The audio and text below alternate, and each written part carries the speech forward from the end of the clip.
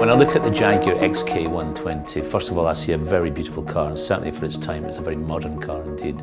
But it's also a very capable car as well. Ian Appleyard, for instance, won the Alpine Rally with it and the RAC Rally with a car we named Nub 120 because that was the registration number. It's a great legacy of Jaguar cars. And so we thought, what can we do to celebrate that 70 years on? So take our F-Type, our sports car today, and turn it into a rally car.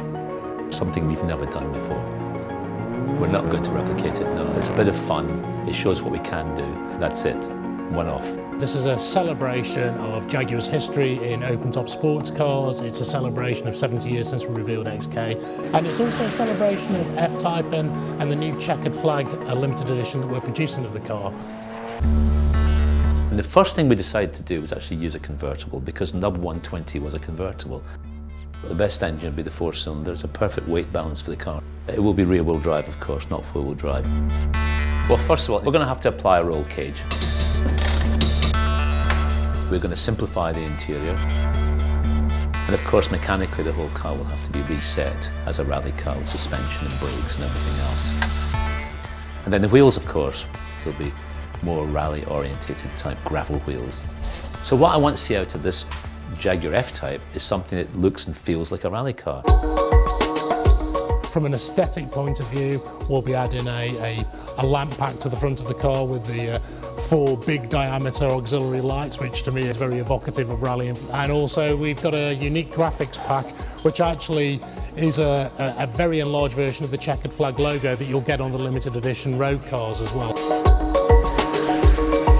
I think it is about just rediscovering the fun of driving, the fun of motoring, demonstrating how capable F-Type is as a sports car anyway, but actually putting it into a situation that you wouldn't normally experience an F-Type in. Low grip, rear wheel drive, going sideways, roof down, what's not to love?